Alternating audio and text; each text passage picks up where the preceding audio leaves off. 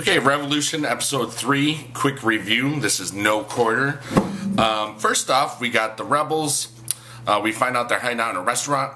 And good old Jacob from Lost, you know, it's got to be good to be a buddy of J.J. Abrams because it just seems like you get to be in all his other shows or whatnot. Well, anyway, we find out we're going to see this guy again.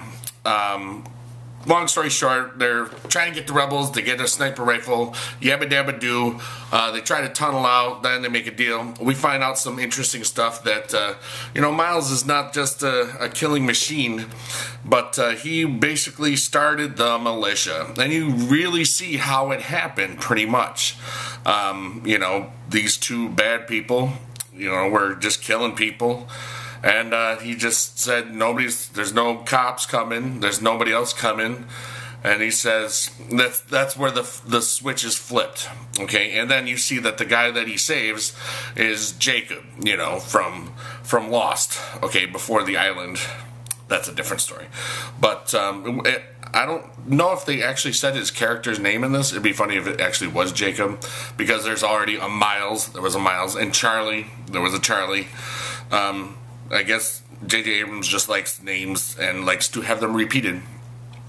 Okay, Grace was nowhere to be found. That was probably, I said that was probably going to happen.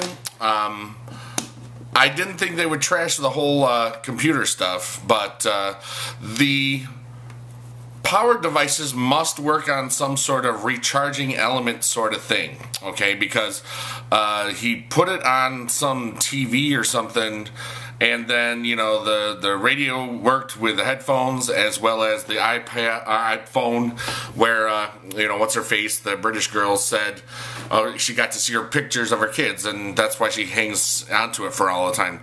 I think Randall is following somebody.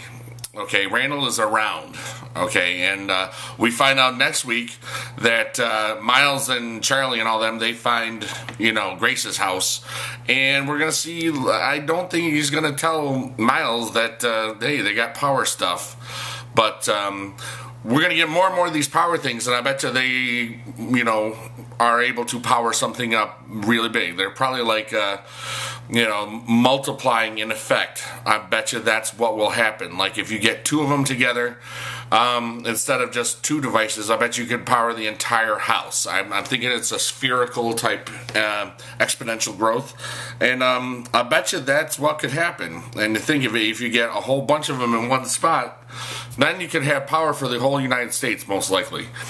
That might take 2 or 3 or 4 years if they want to go that way. Obviously, it's going to take a while because, you know, it won't just be like, this show won't just be about like getting the power back on. It'll be like what happens after the people have the power. You know, what happens to the militia. There's a lot of things that can happen, but short term, Danny is starting to, he's going to become a bad guy, I think, or just be indoctrined into the, you know, the Monroe Republic. Get it? Monroe Doctrine. But, you know, I think that we're going to find multiple things, like multiple little power sources that will work better. And as soon as they find out ways to create more of them, okay, then that's going to be pretty cool. But anyway, that's great for now. What do you think is going to happen? Peace out. Bye.